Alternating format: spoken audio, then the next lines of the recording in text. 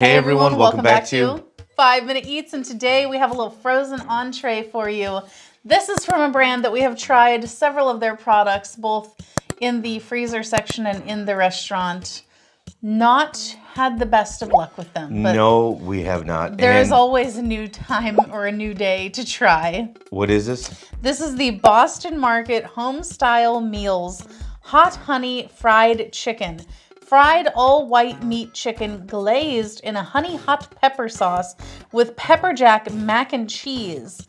And this is a 13-ounce tray of it for around $3.59 at Meijer. And, you know, I do feel like what you see on the cover is pretty much what you see in the tray. So that's a plus, I guess. Boston Market, I feel like, is a dying chain. Yeah. You know, it's really a shame because they used to be everywhere back in the day, but like, what?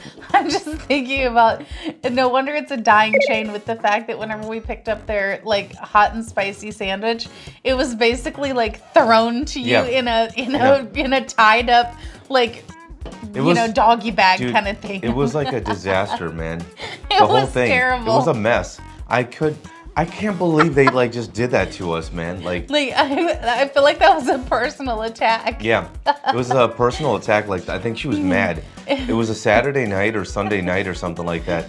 I went over there late at night. I think it was like 8 o'clock at night or something, 7 o'clock. She was pissed. Yeah, she was mad. Yeah, because they were understaffed, you know? And like, well, how many people are going to Boston Market? Yeah, though? I think she knew that we have a YouTube channel where we review food, and she was like, you know, f it. Let's sink this ship. Yeah, let's bring this company down.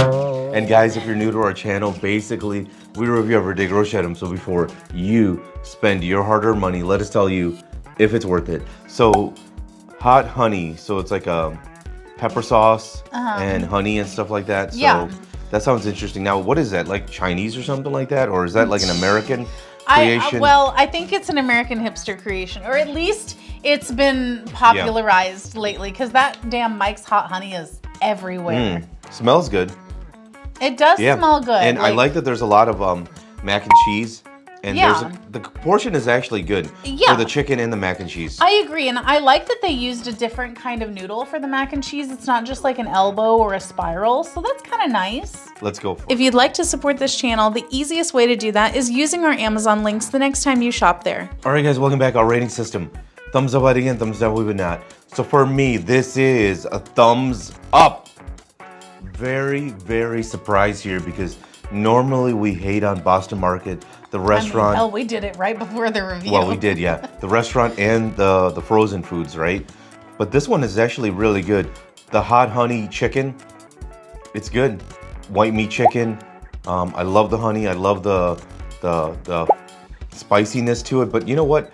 The spiciness is very tamped down. It's there more as flavor than as like a burning sensation, you know? Really good. And the portion, there was a lot of chicken, which was awesome. The mac and cheese though, that's what blew me away. Really, really surprised here because not a big fan of mac and cheese, but this one was really good. The pepper jack really made it awesome, and how creamy it was. And just like the honey, it's not an intense spiciness. It's very subtle. It slowly creeps up on you.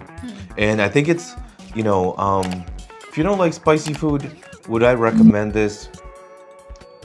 No, you know, because it does creep up. I just love the mac and cheese. They did a great job on how creamy it is. I'm just in shock that Boston Market didn't F this up, you know? I'm really shocked. Thumbs up. If you like what we're doing here, please consider sending us super thanks. It helps us continue to provide more amazing content. Alrighty, for me, this one is going to be a thumbs up. Reluctantly, I hate to give them any credit for anything because they really do mess up most things, but this actually was surprisingly good. I am with you on all of those things. I do feel like the chicken, it was good quality, number one. I always get the funky bits, and I had no funky bits, so that was great. Now, I do feel like the spice level, I thought that was going to be the hotter portion of the dish, but it really wasn't. It was quite mild. It did taste like honey, but even that was not super intense. It was almost more of like a adjacent to like a sweet and sour sauce kind of flavor to it. But even that, not the same. The mac and cheese though was the star. Like I could have just the mac and cheese on its own as like an entree. If they would sell that, like I'd be all over it, because I think that was really good.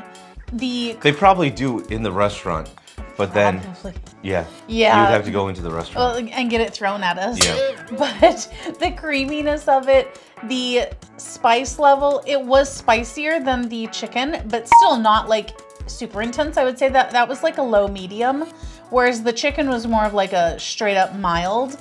And the flavors of it, like you could taste the cheese, you could taste like the peppers and the flavor of the spices without like all of that heat just interfering with everything. I love the noodles that they went with. It was a nice like change of pace from your average macaroni noodle. This I'm like super surprised by. I was expecting to absolutely hate it. To sum it up, thumbs up, thumbs up. And if you guys buy from Amazon, use our Amazon link. The reason is when you do that, we get 10 cents, 50 cents, possibly even $1, which means we can continue to review things. All right, guys, that's the video. If you like what we're doing here, definitely check out our other channel, Food Prep Inc. And don't forget to give us a like and subscribe.